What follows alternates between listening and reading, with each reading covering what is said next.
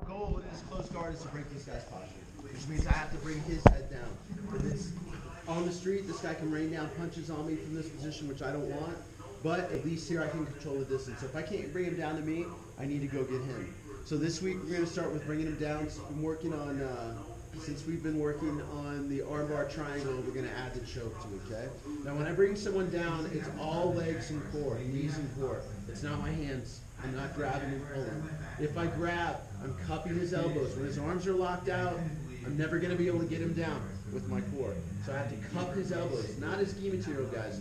Because this is gi or no gi. I'm cupping his elbows, and once I pull him out and get that bend, then I can pull him in with my legs, okay? Now, if his hands drop to the mat, now I can attack the choke. So I'm always cross collar, guys. Everything I do in close, any guard is cross collar. I always want this. Pop up real quick on your feet.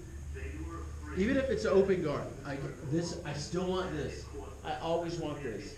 And listen, this is good because it's a great means of control. I can control the distance to front and back, left to right. I can really get the front of his body weight. I can get it leaning forward, his head, so his hips start to get light. So that control is super important. So always, as soon as someone's in your guard and you have the opportunity, boom, here. And look, once you get this first grip behind the neck, I don't just leave my hand there. I curl it here.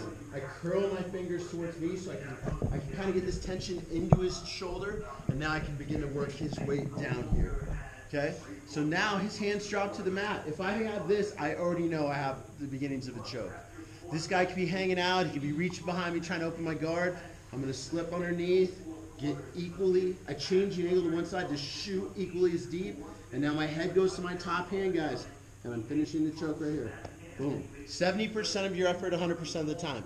If I had bad grips and I'm trying to squeeze it really bad, my hands are going to get tired. Right? He will tell you when the choke is on. The minute when you're really rolling and you start applying it and he starts defending, then you know you have it. And then you really want to apply. So right here when I'm fiddling for it, I'm like 2/3, 2/3, 2/3. When I feel him breathe harder or put his hands up, I know I have it. And then I lock it in and try to finish. So I don't really put a whole lot of effort to it until he tells me, okay, he's nervous, so try to finish. Okay, so let's just work on breaking the posture, cupping the elbows, opening like a chicken wing, pull them in with your knees. Most of you guys have done this here. If you haven't, this is the easiest thing. We're not using our hands to bring him down, and over time, you won't even use cupping the elbows. You'll just put your hands behind your head, wait for that guy to open your guard, and then his head moves forward. You'll just bring him in with your knees and forward. Angle. And I can look. If I try to dart across, he's gonna grab my hand, and now I'm stuck. And he can use this to set up his pass. So when he blocks on this side, big loop, change the angle. Look, I'm just grabbing, whatever. A lot of times I just put my hand on his shoulder and duck my forearm underneath. Now for sure my head goes to my top hand and I'm pulling the bottom hand underneath until we get the tap. Okay? If you can grab, whisper in his ear. Whisper in his ear. Sometimes guys, when he's defending, you can just get your thumb here like Hodger from Mount. And if you can loop it around, it's even tighter. But again, this one, if you're too close to this hand, it'll stuff it. You need to be a little further over, controlling the lapel. And sometimes you're in this dogfight down here and he can't even tell, and you just grab a little piece and just loop it around and finish. Boom, it's snakier, okay? So let's work on that second one. And then we'll start. As soon as I do this, what will you feel like you do, right? But now with one hand, I'm gonna beat that one. They do this, right? So now he's gonna try to get grabby and all that. And the minute I feel him do this, there's two things are gonna happen here. I look for him to ball up like this. And if he does, I'm not concerned about going over here, okay? All I'm gonna do is, boom, right on his forearm and elbow.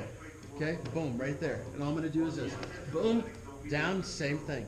Push-pull, just like push-pull triangle, which some of you know. And now from here, I'm just swimming through to break the arm out.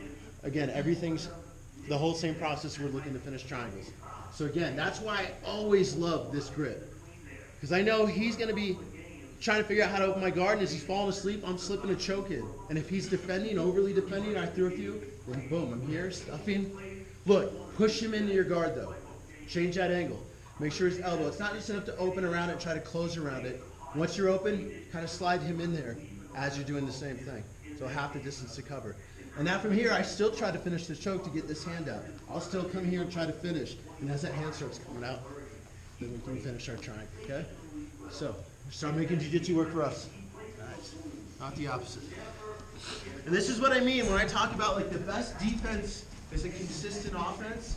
This is where close guard. If you have enough, we're not just getting there, to wrap our legs around. When I'm attempting the choke and it's all balled up in here, I start this. And if a lot of times he'll follow it with this hand.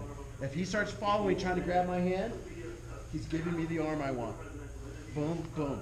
Okay? That's what I'm paying attention for. I don't just do this to do it. I do it to see how he reacts. Right? So as soon as I get my hand on the collar, if his hands are behind him or on the mat, I'm going to choke him. If he knows that, he comes up to defend, and he's tight, I'm going to go here to triangle. If in the process of trying to stuff the armor, I notice he keeps trying to grab my arm. And as I take it this way, he follows it, I'm blocking now. I got to get up and block. Now, a lot of times this may be hard, but as I go for the triangle and he feels me trying to come around this arm and change angle, he's going to rip it out of there. Okay? Boom. So I'm going to get one of the two. As soon as his arm starts following me, I know I either have an armbar or a triangle. So I come here and he starts trying to grab. A lot of times they will. Boom. Trap his arm. Start trying to attack it. He pulls it out in the process of trying. He just gave you the triangle anyway, closing over the shoulder. Did you do the armbar one again? Yeah. I'm just here. I'm trying to go for the choke, but he keeps following me or even grabs. Boom. I'm just changing it. Trying to trap his arm here. Okay? I can even switch. Boom. And finish. But a lot of times it's a weird, fast transition, and I know that, and he gets the arm out.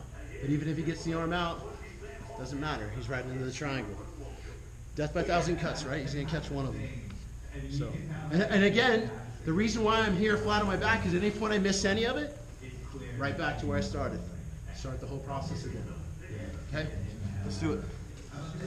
Top guy follows you. I'm shooting for one of these triangles, especially if I try to stuff. He's going to try to keep his hand, dart his hand back in.